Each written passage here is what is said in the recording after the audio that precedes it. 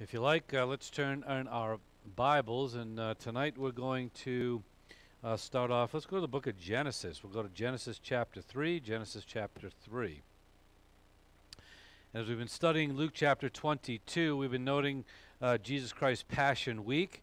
And in regard to that, in verses 1 through 6, we are seeing Judas Iscariot having in his heart to betray our Lord and Savior Jesus Christ, and then going about to plan the betrayal with the scribes and the Pharisees and the chief priests of Israel.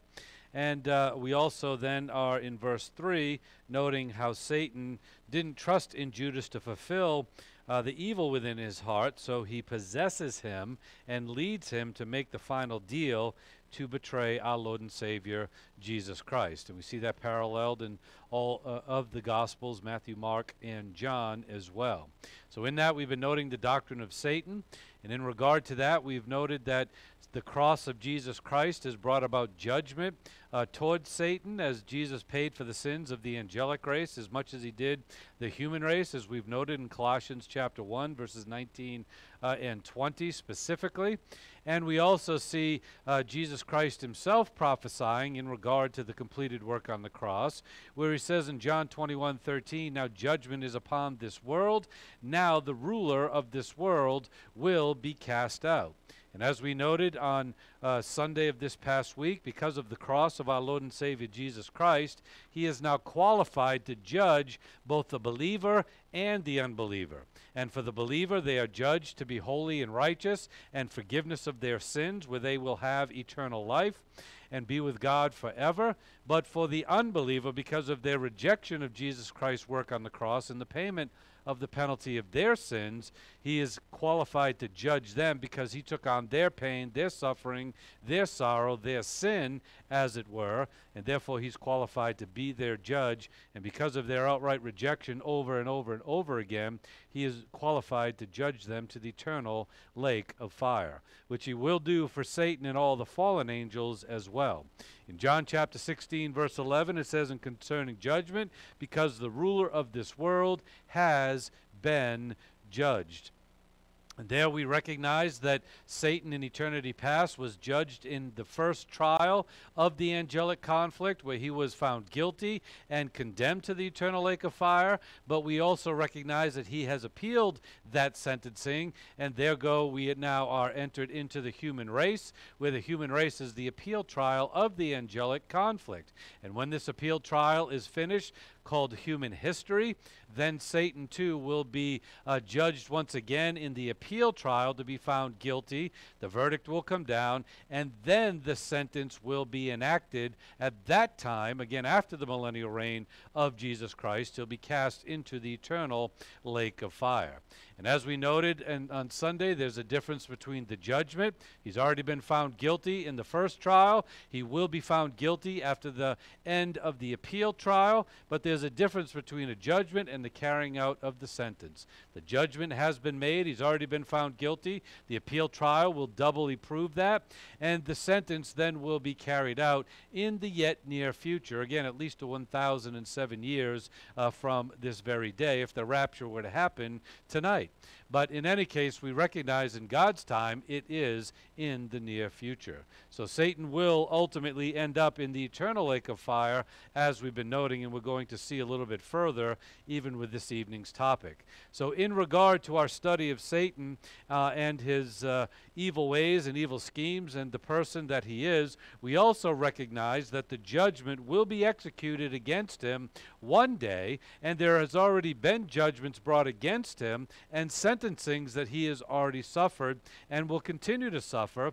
Both in we recognize the prophecy of the judgments, and then also we'll see the fulfillment of the judgments as well. So he has already received 3 separate judgments that are given to us within Scripture. And those 3 start with the first and foremost, where he lost his moral integrity. He lost the holiness and righteousness that he was as an angel created by God in perfection, but yet given free will choice. And with that free will choice, he chose to enter into sin when he chose to be arrogant within his soul and want to be like God. Even though God created him, he wanted to be like God. Get all the glory, get all the praise, all the honor. And we've noted that already in a lot of detail in Isaiah chapter 14 and then in Ezekiel chapter 28 in verses 14 through 16. So we see how he lost his stature. We see how he lost the integrity within his soul, and we see that he lost the authority and responsibility that he had as lead angel of all the angels in eternity past. And now we recognize he's only leading 1/3 of the angelic realm, the 1/3 of the angels who stayed in rebellion that are now called fallen angels. We also call them demons within Scripture. So again, Isaiah and Ezekiel both speak about that. We've noted that and read that in detail. We also recognize the pronouncement of judgment against him that is found in the book of Genesis chapter 3 in verses 14 and 15. And this is the scene right after the Garden of Eden episode where he led Adam into sinning and deceived the woman into sinning as well, when sin then entered into the world along with spiritual death, illness, disease, and also physical death as well. As a result of not only Satan leading the angelic race into sin, he has now led the human race into sin, and this is the judgment pronounced against him in Genesis chapter 3 in verses 14 going down into verse 15 as well.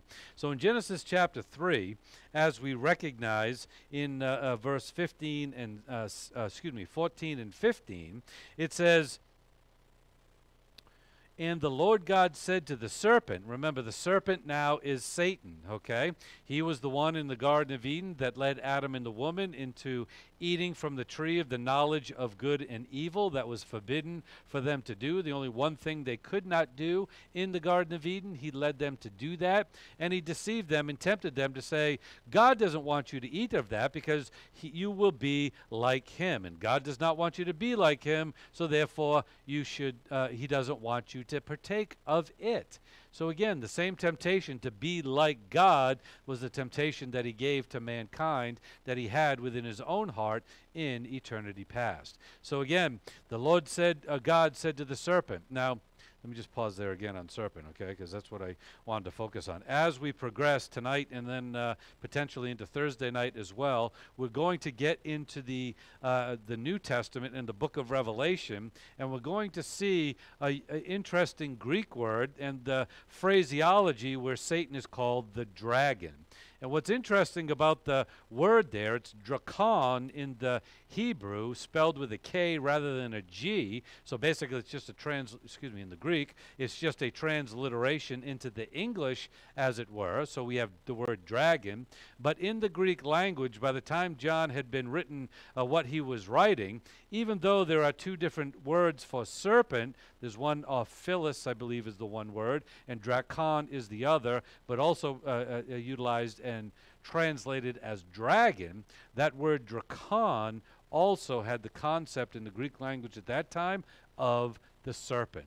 So when we see the serpent in the Garden of Eden here that Jesus Christ is now addressing, and then we see phraseology about the dragon that he sees in the book of Revelation, remember we're talking about the same individual with the same type of language, and you could translate either of them, dragon or serpent, as it were. All right, so just wanted to give you that, and again, hold that in the back of your thoughts when we get there into the book of Revelation. Now it goes on to say, because you have done this, again, leading the human race into sin, cursed are you more than all cattle and more than every beast of the field. On your belly you shall go, in dust you shall eat all the days of your life. And I will put enmity between you and the woman, and between your seed and her seed. And then it goes on to say, he shall bruise you on the head, and you shall bruise him on the heel. And the second part, or the last part of that, you shall bruise him on the heel, is the prophecy of Satan having the injury against Jesus Christ. Thank you for doing the lawn tonight while in the middle of our class outside. Okay, I don't know if people at home can hear that, but hopefully it'll go away in a second. Thank you, Satan. But in any case, what we see in the last part of this is the affliction that Satan brought against Jesus Christ, a bruising on the heel, as it were, that is a hurtful wound, but it does not kill you. And as we see, Jesus Christ raised on the third day after suffering the spiritual death upon the cross, along with the physical death that followed. But then what we see before that, talking about Jesus Christ, God himself, he shall bruise you on the head. And again, bruising on the head is that death blow, as it were, and it talks about the sentencing that will come against Satan, where he too will suffer the second death called the lake of fire, where he will be in that place for all of eternity. So in between you and your seed, enmity will be between you and the woman, and your seed and her seed, talking about Jesus Christ coming from the woman, as we know, the enemyship of Satan and the fallen angels against God and the believers of throughout the world. But then we have, you shall bruise him on the head, and he shall bruise him on the heel. So again, we see the two prophecies, one of the cross in the last aspect, and the final judgment of Satan, where he will suffer the second death. Then we also note the judgment of the cross in Colossians chapter 1, verses 19 through 20. We noted that last week. I won't go into a lot of detail on that this evening, but just to remind you of that passage, it says, "For it was the Father's good pleasure for all the fullness to dwell in him, and through him to reconcile all things, having made peace through the blood of the cross. Through him, I say, whether things on earth or things in heaven." So again, the judgment that came against Satan happened on the cross, where Jesus Christ shed his blood. Again, the shedding of the blood is the analogy of the spiritual death in which he suffered, where he paid the penalty for our sins. But again, through the blood of Jesus Christ on the cross, all things have been brought near to him. Again, all sin has been paid for, all sin has been forgiven, all sin has been forgotten, as it were, in God's eyes. Therefore, all members of the human race, all members of the angelic race, can come into a relationship with Jesus Christ. The believer enters into a personal relationship because of the forgiveness of our sins that we receive and the positional sanctification. For the unbeliever, the brought near doesn't mean a personal relationship, but now the judgment that Jesus Christ can bring against them, both unbeliever and the fallen angels, he can bring judgment against him because he has paid for their sins. So again, we see that third judgment as a result. So again, as a result of the judgment of the cross of Jesus Christ, he will execute the judgment against Satan and the fallen angels specifically. But in regard to Satan, there will be three stages of the judgment that will come against him. So again, we see another group of three here, and again, three is the number of divine perfection. So all of these judgments are talking about the divine perfect plan of God that come against Satan to find him guilty and then to enact the sentence against him, as Jesus Christ is qualified as his judge with perfect righteousness and justice and love, believe it or not, against the evil one called Satan. So the first thing that we find is that Satan will be cast out of heaven and restricted to the sphere of the earth along with all the fallen angels. So right now, Satan and the fallen angels are loose. They can go to the third heaven, God's throne room. They can come into the second heaven, called the stellar universe, right down to the first heaven, called our atmosphere, and then, as we know, on and around planet Earth. But at one point in time during the tribulation, about halfway through, they're all going to be cast out. Satan himself is going to be cast out, and now he is going to be quarantined, as it were, to the sphere of planet Earth. And that is when we're going to see the great desperation of Satan and him wreaking havoc upon planet Earth as well during that time. But it is the first stage of the sentencing. First, he's going to get kicked out of heaven and again sequestered down to planet Earth, and then other things will follow. Let's turn to the book of Revelation now. We're in the first book. Let's go to the last book in Revelation chapter 12. Again, I want to spend a little time on these chapters in 12, 13 specifically, and then we'll see 17 and 18 as well. But I want to spend a little bit of time here because we've read about the seal judgments, the trumpet judgments, the bowl judgments. We've talked all about that, the tribulational time period. We've noted some of these scriptures already when we talked about those things, but now I want us to just to focus on God's administration of his judgment against Satan during the tribulational time period. So in Revelation chapter 12, and now in verse 7 through 12.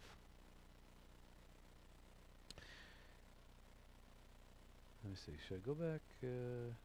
Well, just to give you a heads up, in verses 1 through 6, okay, that's talking about the angelic conflict in regard to Satan coming against an attack against the Israelites, okay, and the woman. Again, we can think of Mary as the one who gave birth to to our Lord and Savior in his humanity, and the attack that goes against her, as it were. But it's really talking about the entire Jewish race that she came from, and the attack that Satan brings against them, trying to stop the Savior from coming, and he failed in that first episode. Now he's trying to just wipe out the Jewish race so that there's no kingdom for Jesus to come back to, okay, which he will fail in that as well. So now as we jump down to verse 7, as John writes, "And there was war in heaven, Michael and his angels waging war with the dragon." Okay, again, drakon is the Greek word that we have there, which is synonymous for the Hebrew word that we use for serpent, as we read in Genesis chapter 3. So again, we're talking about the same individuals, the serpent, the dragon, okay? And as it says, "And the dragon and his angels waged war, and they were not strong enough, and there was no longer a place found for them in heaven. And the great dragon was thrown down, the serpent of old." So just so we can put it together in our reading of this account, it gives us both Greek words for the dragon and the serpent, okay? Synonymous words now at this point in the Greek language when John wrote this, but again, two different words, but we're talking about the same individual. The dragon, the serpent of old, the one that was in the Garden of Eden, who is called the devil and Satan. So we're seeing all these titles of this individual as to who and what he is. It says, "Who deceives the whole world. He was thrown down to the earth, and his angels were thrown down with him." So what we've seen thus far, again, a great warfare that's going to go on in the heavenly states, Michael and his angels waging war against Satan and his. And again, that war is to do what? Expel them from God's throne room. And expel them, as it says, from heaven, and have them now, as it were, sequestered and kind of imprisoned to only planet Earth. From this point forward, Satan will never, ever be able to go to God's throne room ever again. So during the middle of the tribulation, he's thrown out of that place. And remember, right now, he is in that place, accusing the brethren day and night, okay? He will be cast out of that place and, again, be confined to planet Earth at that point, and then until his imprisonment at the end of the tribulation, as we know. All right, so now in verse 10, "And I heard a loud voice in heaven saying, Now the salvation and the power and the kingdom of our God and the authority of his Christ have come. For the accuser of our brethren has been thrown down, who accuses them before our God day and night. And they overcame him because of the blood of the Lamb and because of the word of their testimony," in other words, the gospel. "And they did not love their life even to death. For this reason rejoice, O heavens, and you who dwell in them. Woe to the earth and to the sea, because the devil has come down to you, having great wrath, knowing that he has that he has only a short time." So again, Somewhere towards the middle of the tribulation, this will occur. As you know, the tribulation will be a 7-year time period.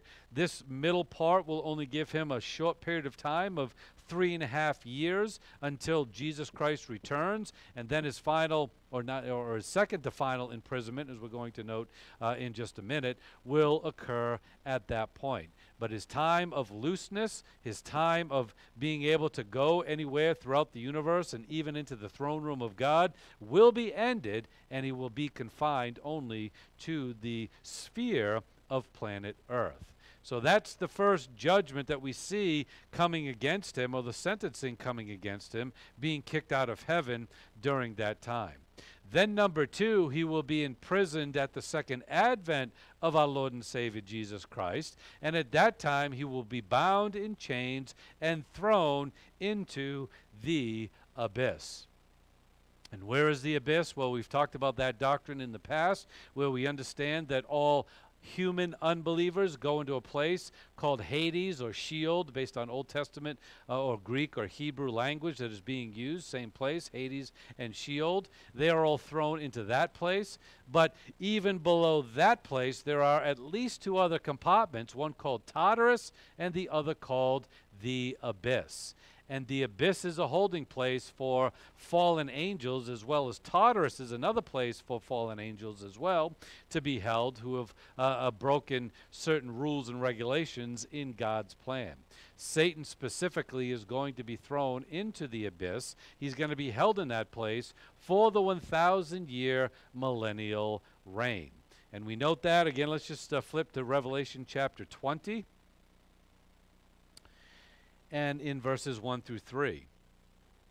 And in verse 1 it says, "And I saw an angel coming down from heaven, having the key of the abyss, and a great chain in his hand.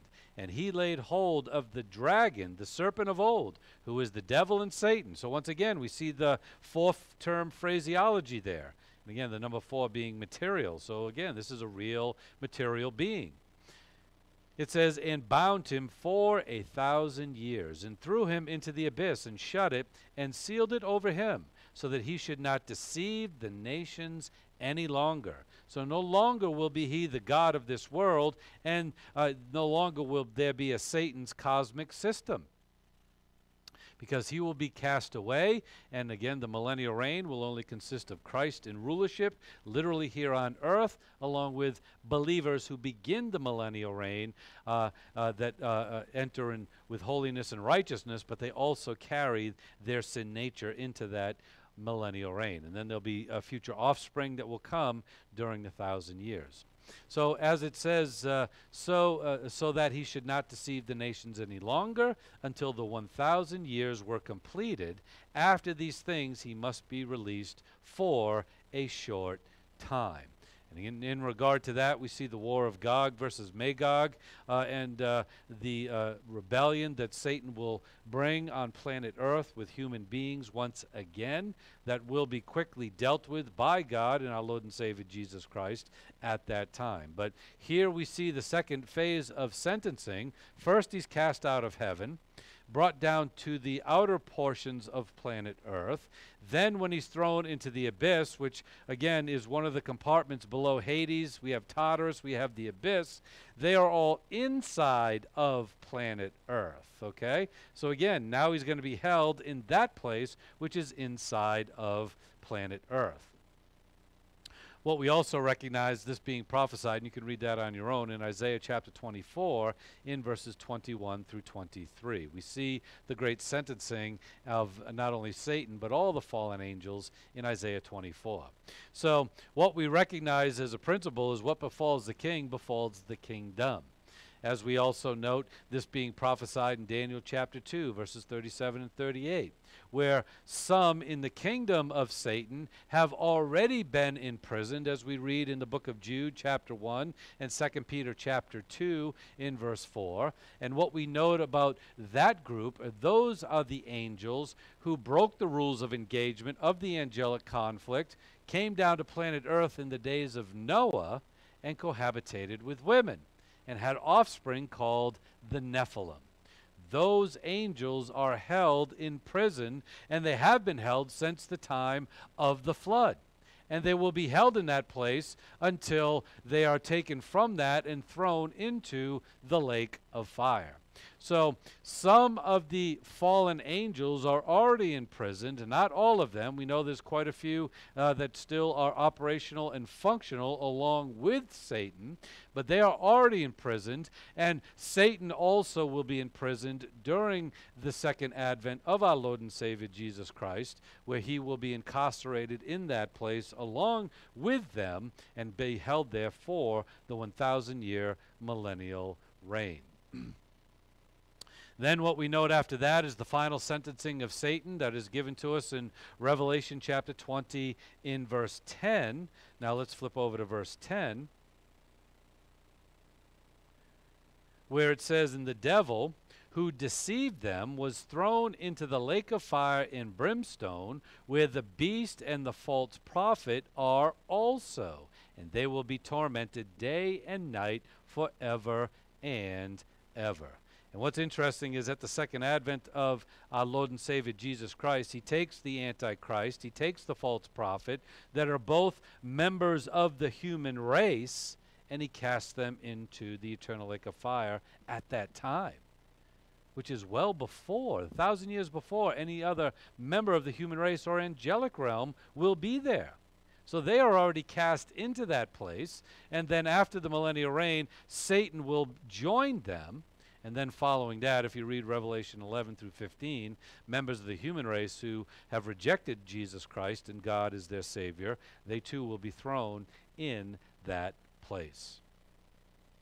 So very fascinating when we see the judgment, and we see the judgment of Satan first thrown out of heaven, again confined to planet Earth, then confined even further into the depths of planet Earth in the abyss, and pretty much by himself at that point in time for 1,000 years, and he's released for a little while. And you would think, like we have in our prison system, we throw people in prison so that they can be quote unquote reformed.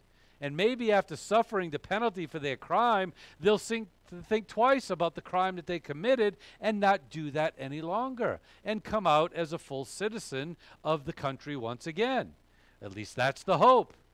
Typically it doesn't happen that way, all right? And the criminal who comes out just goes back to their criminality once again.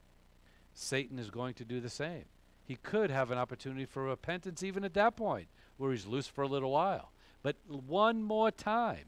And in fact, you can almost think of it, we are in the appeal trial of the angelic conflict, okay, which will continue throughout the millennial reign. And then Satan will be loosed a little for a little while at the end of that, or soon after the completion of it. So we see that almost as an appeal to the appeal. So it's almost a third trial, and really a third chance that Satan gets. You sat in prison. You never sat in prison before, Satan. You're going to sit in prison for 1,000 years. And you're going to have all that time to think about what you've done and where you're going to end up, because it's going to happen to you. And I'm going to let you out for a little while. Will you repent, or will you go about your evil, wicked ways? And we already know from Scripture he's going to go about his evil, wicked ways. And the appeal trial on the appeal trial then will come to a conclusion, and then he will be cast into the eternal lake of fire. So again, three chances. Again, divine perfection. First trial, appeal of the appeal trial. 3 times divine perfection. So the judgment that comes against him will be divinely perfect, as it is against members of the human race who also have rejected Jesus as their Savior. So then we recognize he is cast into the eternal lake of fire along with all the fallen angels in Matthew 25, verse 41, which I'm going to show you in just a minute, followed by the internment of all unregenerated members of the human race. And again, as we've noted, Revelation 20, verses 11 through 15. But I want to show you Matthew 25, 41, because I've spoken to this but haven't shown it to you. And here we see the preparation of the eternal lake of fire from eternity past as a result of the first trial that Satan endured before the creation of the human race and human history. All right? So in Matthew 24, verse 41, it says, "Then he will also say to those on his left," talking about the unbelievers, okay, at the end of the tribulational time period, depart from me, accursed ones, into the eternal fire, which has been prepared for the devil and his angels. Okay? So again, depart from me, accursed ones, into the eternal lake of fire, which has been prepared for the devil and his angels. But they're not there yet, because we don't see them going there until after the millennial reign.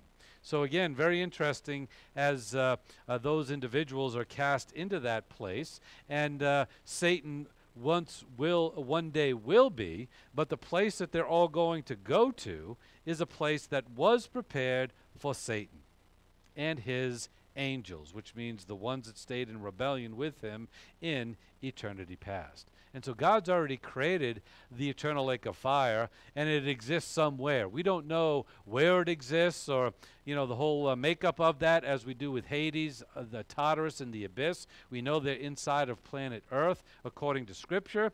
But again, the lake of fire is just somewhere else. And it's going to be somewhere else completely, because it's going to be removed from the members of the human race who are in heaven with God, along with the elect angels and God himself, for all of eternity. We're not going to know it. We're not going to hear about it. We're not going to think about it. We're not even going to see it. It's just going to be in a place, and they're going to be there, and that's it, and not to affect us negatively ever again.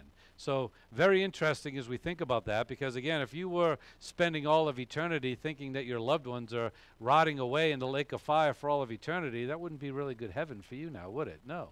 So again, God is going to help us in that mental state where, again, we're not going to have any knowledge of what that is all about, or even where that is. So we can't go there. We can't help them. Can't rescue them. Can't do anything about it. Okay? So whether we either have the kind of the mind of Christ that is able to deal with that, knowing that it's there, and then ultimately we can deal with that in a absolute joy and bliss for all of eternity, as God can do that as well, knowing that he's perfectly right and just, loving and happy for all of eternity. He knows about the place. Now, will we know about it? Again, it talks about wiping away every tear. That may be a memory wipe away, where again, it won't affect us because our memory won't be there of our relatives or family or friends who are in that place, and not even knowing about them, so we don't try to help them or rescue them or whatever the case. Or it talks about we'll just have the mentality of God in Christ, where we will be perfect, knowing that perfect righteousness and justice has been enacted, and even though we know that they're there, it's not going to bother us one bit in regard to our happiness for all of eternity. So again, interesting scenarios when we get to the eternal state as to what all of that will be. But the lake of fire, as we've noted, was made ready or prepared, as we have the Greek word, make ready, prepared, by our Lord and Savior Jesus Christ in what we call eternity past, which is before the creation of mankind here on planet Earth, once the restoration of planet Earth was completed, Genesis 1:2, and then into chapters 1 and 2. Again, our Lord created this place as a result of the first guilty verdict that was brought against Satan in regard to his rebellion that he led the fallen angels to against God. But once the appeal trial of the angelic conflict is completed, called human history, and as I've even noted tonight, the appeal of the appeal trial, as we've just noted, Satan and all the fallen angels will be interned in that lake of fire forever and ever. Never to be heard of, never to be seen, never ever to negatively influence us or any member of the human race or any angelic creature for all of eternity. Locked away, and again, out of our periphery forever and ever and ever. So again, we see that in regard to Satan and the fallen angels, and that will be the final sentencing of Satan that has already been predetermined based on the knowledge of God and knowing the free will of Satan as well. That Satan will never rebound and recover. He will never repent. He will never ultimately come to accept Christ as his Savior and humble himself. Instead, he will stay in rebellion once, twice, and thrice, as we've seen, even after internment in the place called the abyss during the millennial reign. He never will wake up, and therefore God knows that and will cast him into the eternal lake of fire. And as we said in Revelation 20:10, the devil who deceived them thrown into the lake of fire and brimstone, where the beast, the false prophet, are also, and they will be tormented day and night forever and ever. So in regard to that, knowing that these things are going to happen, knowing that it's been prophesied, which means it's absolutely going to happen, God has given it to us in His Word, and His Word is absolutely infallible and will not change. We know that these things are going to happen to Satan and the fallen angels. And we could also say they must know it too, okay? Because they know the Word of God, they know the Scripture, they know it better than we do. Okay? They've read it. They've read every ounce of it and every jot and tittle, as we say. They know all of it. But they're still fighting to try to destroy it and try to not have it come about. But they know it. And as a result of that, when Satan finds himself especially cast out of heaven and put down on planet Earth, the time of his desperation will be at hand. And that's why the last half of the tribulation is really called the time of Jacob's trouble, because like never before, he's going to go after the Israelites and try to stop God's plan from being fulfilled.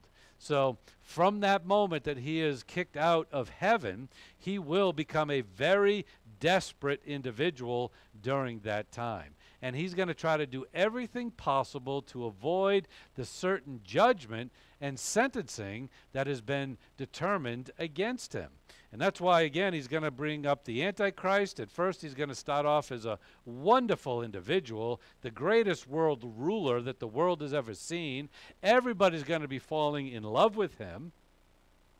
And it's kind of interesting in our own history, again, if you're my age or older, and actually, it was right around about a year. I was about a year old when it happened. But when John F. Kennedy became president and then was assassinated, okay, again, they still talk about him today and how much of a loved president, wonderful individual. And he had all this charismatic nature to him, all the charisma in the world. People fell in love with him, fell in love with his wife and the beauty that she had, and just, fell all over themselves about them. And then he was killed. And the whole country was, in mourning. And we even see it today, how he is still venerated as a president, even though we see the evil side of him as well. Okay, and that's come out too over the years. But we still lift him up on high. And so he was wounded in the head, and he never recovered from that wound. This Antichrist is going to be wounded in the head. He's going to recover from the wound. So, again, it's as if John F. Kennedy was raised after his wound, how the world would view him at that point in time, okay? So, John F. Kennedy personified, okay, and magnified even more so. That's what this individual, the Antichrist, is going to be like. He's going to seem to have all the answers. He's going to seem to have all the power, all the authority, help all the people. Wonderful individual. They're going to venerate him as the Christ and the God of gods. And that's all going to happen during the tribulation. But then halfway through, when Satan gets cast out of heaven and, the Antichrist tries to set up his image in the temple that is rebuilt in Jerusalem at that time, that's when the Jews are going to realize, no, this isn't Jesus. This isn't our Savior. This is not our Messiah. And they're going to reject him too at that point, okay? And that's when Satan gets cast out of heaven as well. And that's when he's really going to take all the power and authority and rulership and signs and wonders that he has been presenting. Now he's going to turn them on to the people of the earth, especially the unbelievers and especially the Jewish race. And there's going to be a horrific Holocaust during that time of Jews and Christians. Again, anyone who does not receive the mark of the beast will have their life in jeopardy during that time. And it will be a very horrific time during the last 3.5 years, because that's the time of Satan's desperation. And again, and he's going to try to create a utopian society. He's going to try to create a power and authority to overcome God and Jesus Christ. And foolish enough to have all the armies of the world come down to the plains of Megiddo in Israel, which is just a little bit north of where Jerusalem is. And they're all going to be coming down, marching on Jerusalem to overthrow and take over and think that they're going to win the kingdom, and the angelic conflict is going to be completed and fulfilled at that time in their favor. And then Jesus Christ is going to return along with you and I and just totally wipe them all out. But they're going to try like hell, as it were, to overcome and overthrow the sentencing and judgment that has already been pronounced against him. And in his desperation, again, he's going to attack Israel. As I said, the greatest Holocaust of all time, the greatest time of anti-Semitism. Unfortunately, throughout human history, there's been all kinds of anti-Semitism. What do you think the Spanish Inquisition was all about? Catholic Church was trying to kill off the all of the Jews at that time, to wipe them out. During World War II, Hitler was trying to do the same thing, and there have been other holocausts of the Jewish people, of certainly, the time of Moses, okay? Let's kill all the newborn babies so that the Messiah doesn't come forward. During the time of Jesus, let's go in and kill all the babies in Bethlehem so that the Messiah, the King, can't come forward. Again, time after time and other times throughout human history, there has been great holocausts against the Jewish people as the chosen ones of God that Jesus Christ is coming back to fulfill all his promises that he has made to them specifically. During the tribulation, he's really going to go after the Jews like never before. And again, if anybody thinks that what happened during World War II that we know about was bad, it's going to be even worse during that time. But as I said, anti-Semitism has always been throughout human history because Satan and his cosmic system don't want the Jews, and they don't want them to go forward as the chosen race and as God's people, and for a kingdom to be theirs for all of eternity. He wants the kingdom for all of eternity. And so that's why in our society, especially as a client nation unto God, we can never have any anti-Semitism within our nation as a national entity. There will be idiots that will be anti-Semitic, throughout our generations, as we see it from time to time, and the idiots who, go and they turn over the gravestones, or they put swastikas on schools or different places of gathering for the Israelites. Again, that's anti-Semitism. It's part of Satan's cosmic system to get people to hate the Jews and try to destroy them. So that will continue, and it will amplify leading up even to the tribulation. But during the tribulation, it's going to come on like never before, and it's going to be completely horrific. As we see in Revelation chapter 11, verse 15, going all the way down to chapter 12, verse 17, we see this anti-Semitic type of mentality. So let's go to Revelation chapter 11 and verse 15.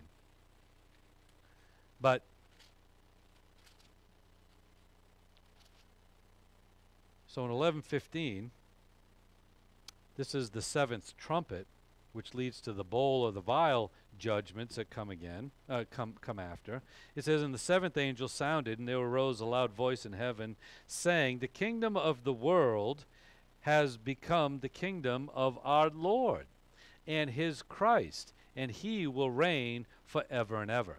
24 elders who sit on their thrones before God fell on their faces and worshiped God, saying, We give thanks, you thanks, O Lord God, the Almighty, who are and who was, because you have taken your great power and have begun to reign." This is during the middle of the tribulation. "And the nations were enraged, and your wrath came, and the time came for the dead to be judged, and the time to give their reward to your bondservants, the prophets, and to the saints, and to those who fear your name, the small and the great, and to destroy those who destroy the earth. And the temple of God, which is in heaven, was opened, and the ark of the covenant appeared in the temple, and there were flashes of lightning and sounds and peals of thunder and an earthquake and a great hail storm." Now in chapter 12, verse 1, where I noted before, it says, "And a great sign appeared in heaven, a woman clothed with the sun and the moon under her feet, and her head a crown with 12 stars. Okay, so you got a woman, and again, a crown with 12 stars, talking about the 12 tribes of Israel. Okay, and she was with child. So we see Mary, giving birth to Jesus, but it's really the Jewish race that is giving birth, is what's in view there, to the child. And she cried out, being in labor and in pain to give birth. And another sign appeared in heaven, and behold, a great red dragon, having 7 heads and 10 horns, and on his heads were 7 diadems. And this is where we see him being a part of the revived Roman Empire, which is, part of the European Economic Union today. It's more than just an economic union, but the EU. And he's going to come out of that, okay, and take rulership and authority over that. And that's going to be the revived Roman Empire that he starts ruling from, and again, to overtake the world eventually. All right, so let me also say a great red dragon having 7 heads and 10 horns, and his heads were on was 7 diadems, 7 crowns. Okay, so when we see the great red dragon, that's where we get our cartoon character pictures of Satan as a red epidermis individual with the horns coming out of his head and the pitchfork tail, as we're going to see in verse 4. So in verse 4 it says, "And his tail swept away 1/3 of the stars of heaven."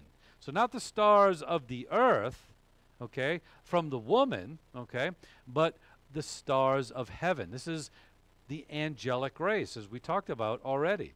Swept away 1/3. So at least 1/3 stayed in rebellion. Maybe only 1/3 rebelled, but we believe all had rebelled, and 1/3 stayed in rebellion. He swept them away and threw them to the earth. And the dragon stood before the woman who was about to give birth, so that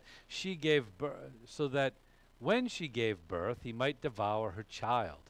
And she gave birth to a son, a male child, who was to rule all the nations with a rod of iron. And her child was caught up to God and to his throne. So again, we see the death, resurrection of Jesus Christ. We see all of that, the birth.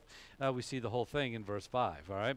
So in verse 6, it says, "And the woman fled into the wilderness, where she had a place prepared by God, so that there she might be nourished for 1,260 days." Basically, that's the last 3.5 years of the tribulation. Okay, so there's going to be a place for the Israelites to have a refuge, a place of nourishment, again going into the wilderness. Maybe there's going to be another great dispersion, as we have Israel coming back together as a nation today. Maybe there's going to be another great dispersion of them, but there will be places for them to go to during the last 3.5 years of the tribulational time period.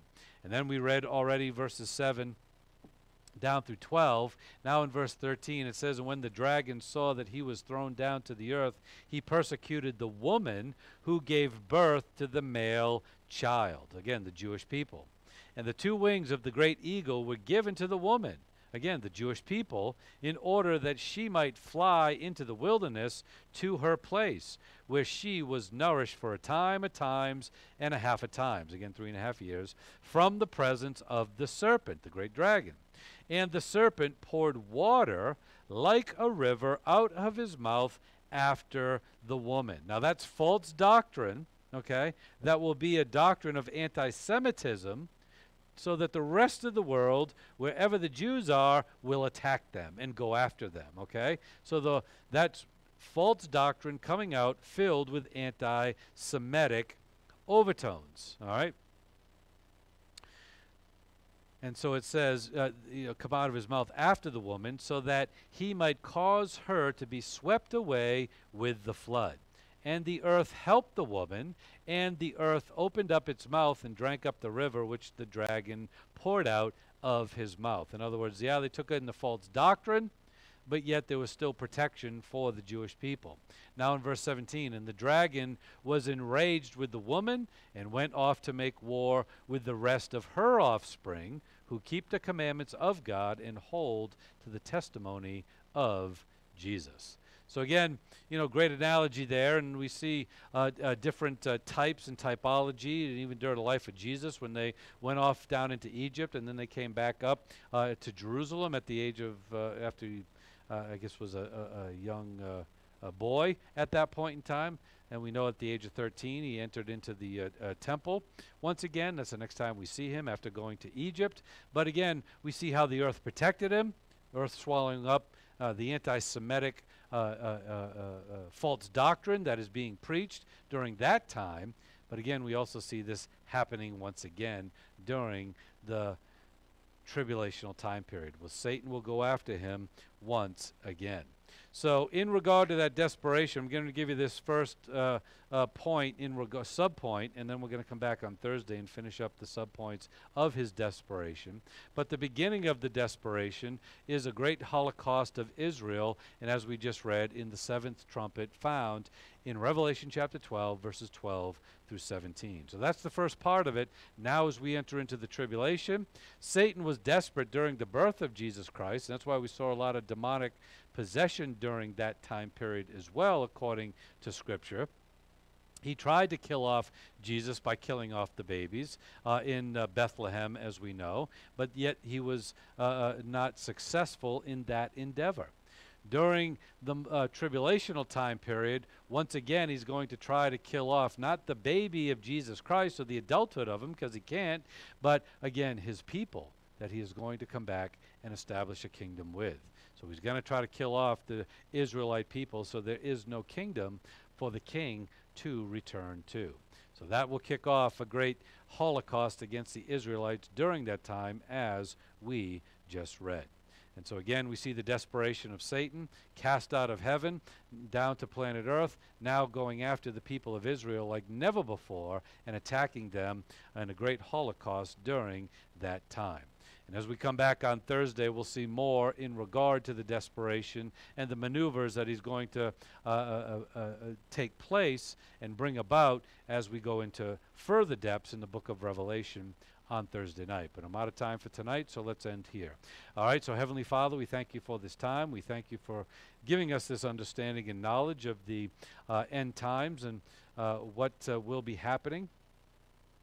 But more importantly for us in our day and age who will not be part of that here on earth, to have the strength and confidence of knowing your word and knowing the final sentencing that will be brought against our arch enemy, Satan himself. And knowing that your great power will bring about all these things, and your great protection for us too as we deal with that in our own time period as we get closer to those end times. So Father, we ask for your guidance and protection in our lives each and every day, and for our travel blessings home this evening, all by the power of your Holy Spirit, and through the word of God in our souls, in Christ's name, amen.